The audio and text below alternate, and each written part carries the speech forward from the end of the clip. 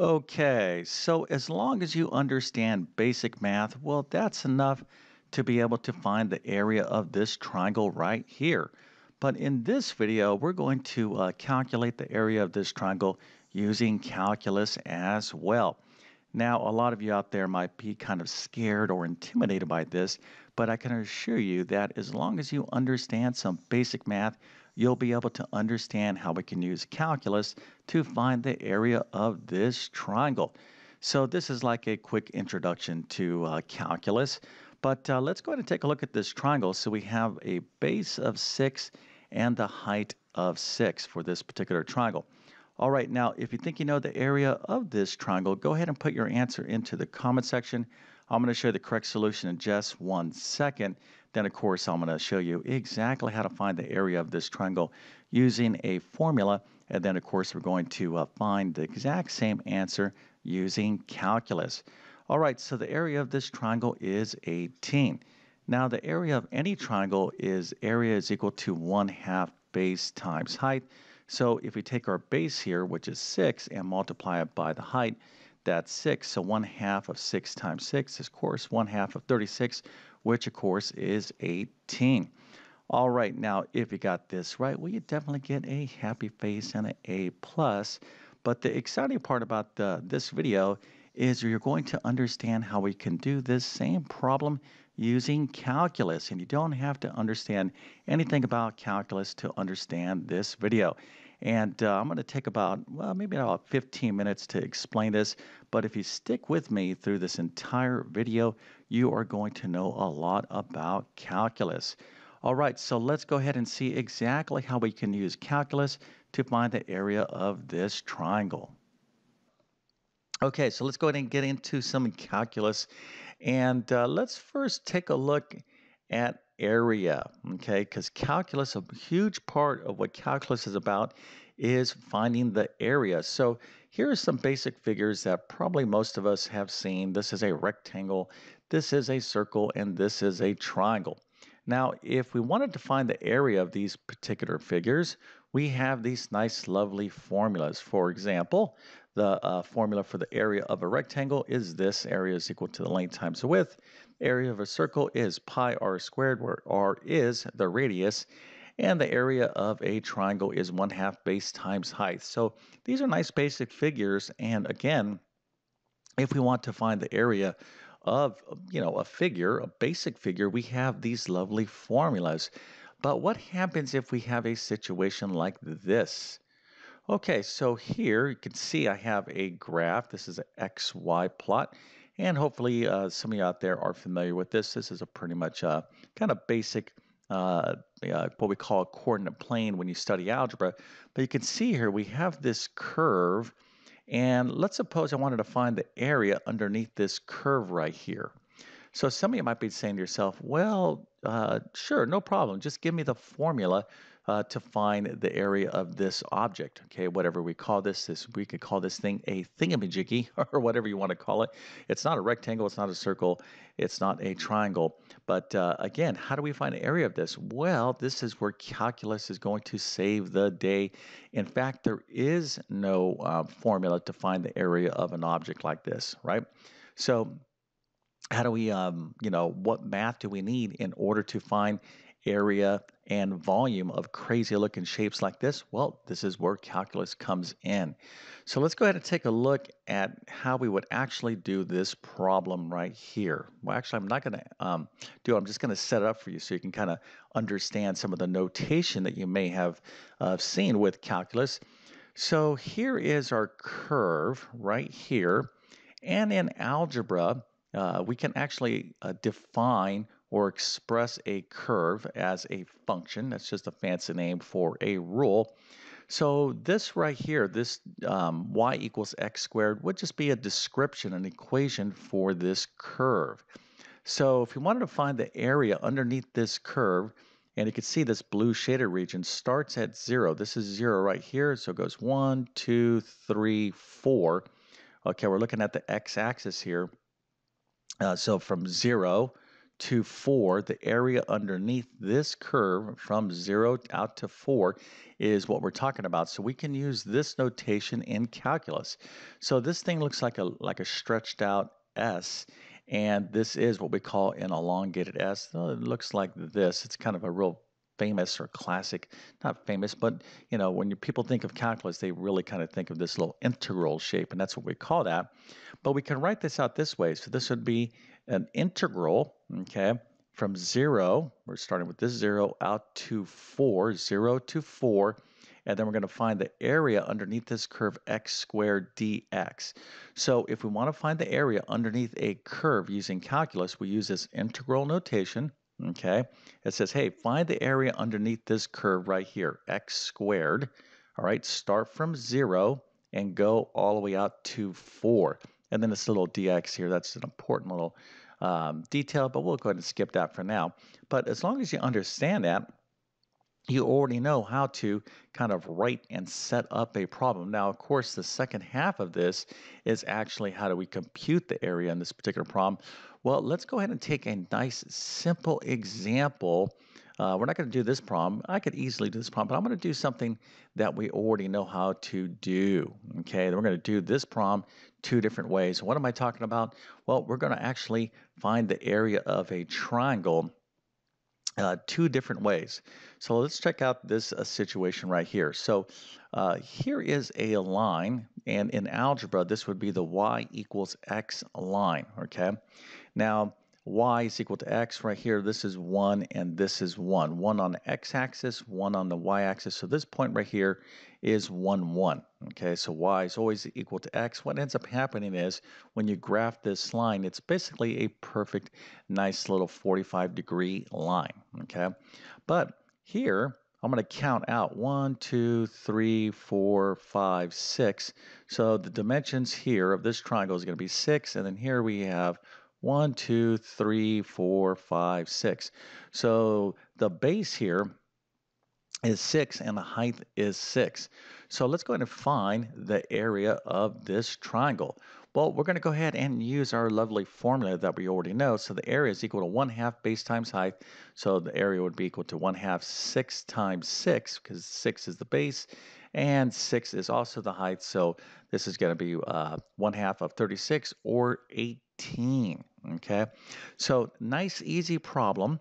But now we're going to go ahead and use calculus to compute the area of this same triangle. So we know the answer is 18. So let's go ahead and see how calculus will actually generate the answer.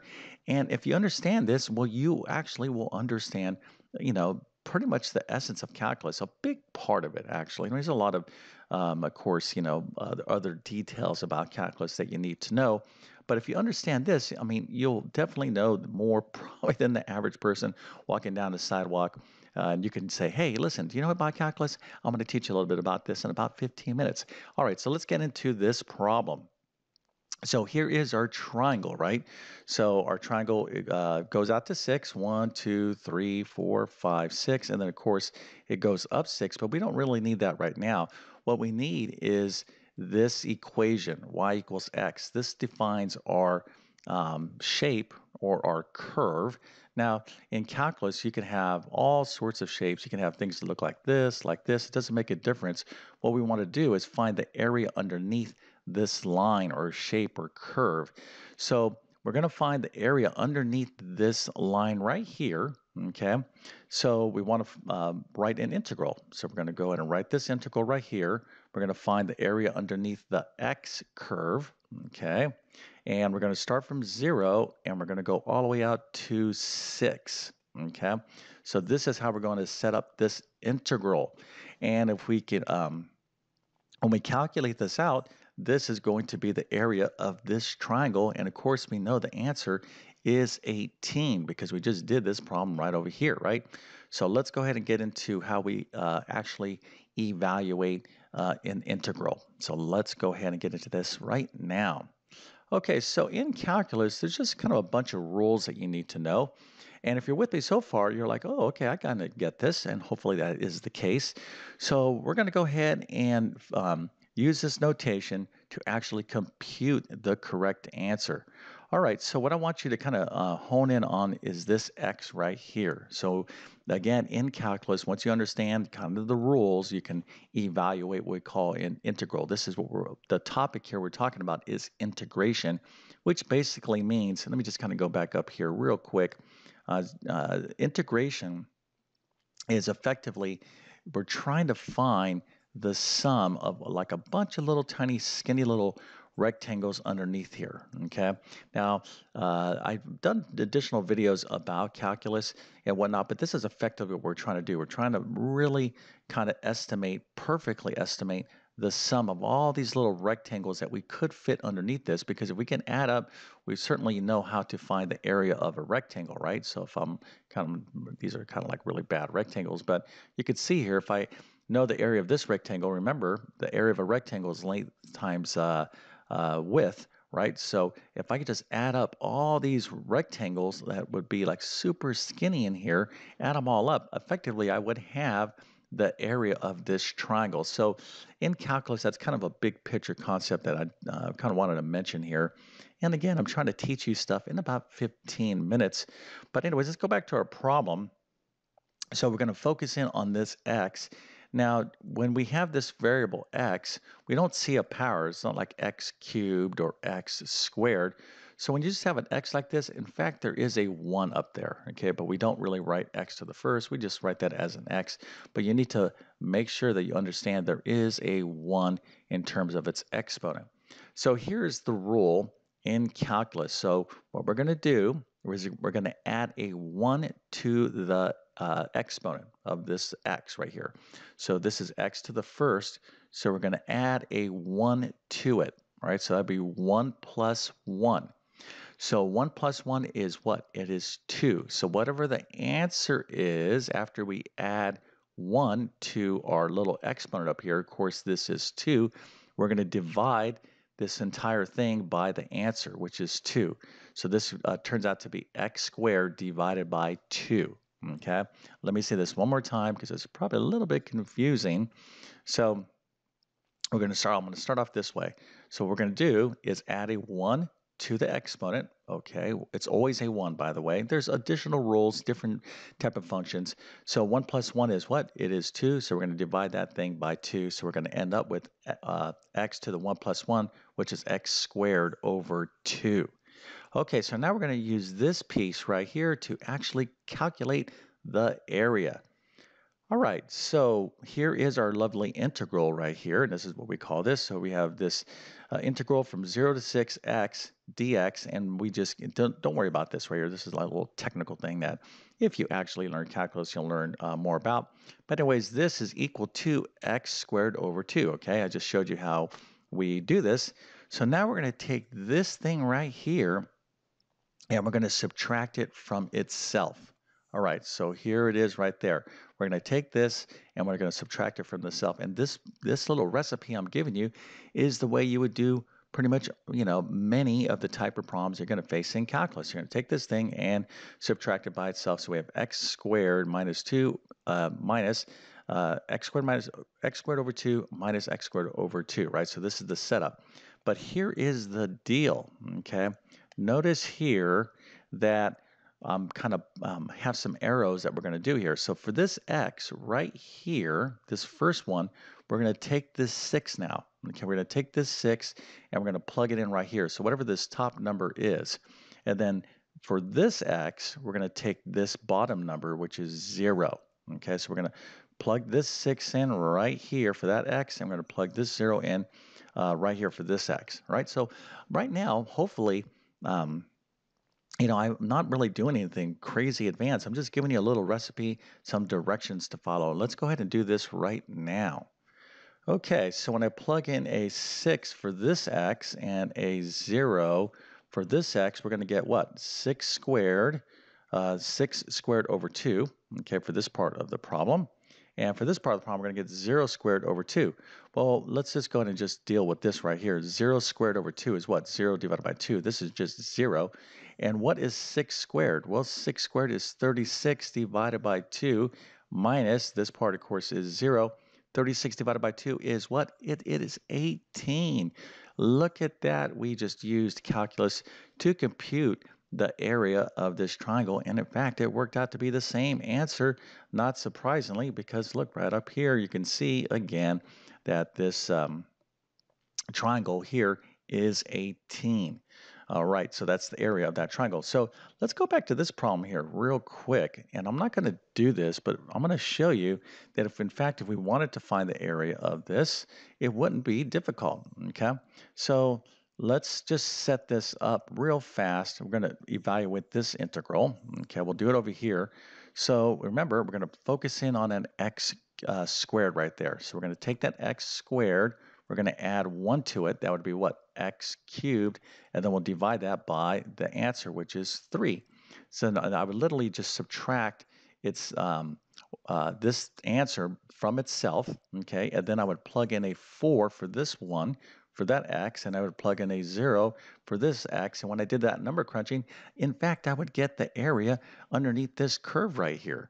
Okay, so this is your second calculus problem that you learned, and I don't even know how long I've been going in on this video. Hopefully, it's not too much over 15 minutes.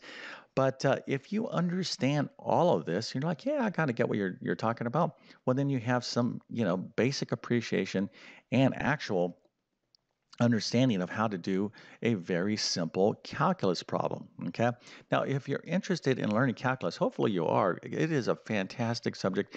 It is a tremendously powerful mathematics, all the things that we see in our modern life, all the engineering, that we, our cell phones, technology, our cars, airplanes and stuff, all that stuff is all the engineers that designed all these things use calculus on a daily basis. Okay, the calculus solves tremendous problems for us.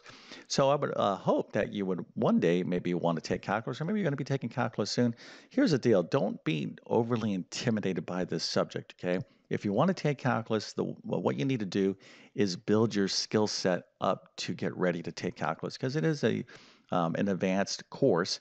The concepts hopefully are not, I've kind of made them a little bit simple for you. But if you actually take the course, and certainly you do have to be ready for it, so work your way up to finish a good, strong pre-calculus course. Again, if you are actually getting ready for calculus, you need to master pre-calculus, which is a pretty challenging course in and of itself.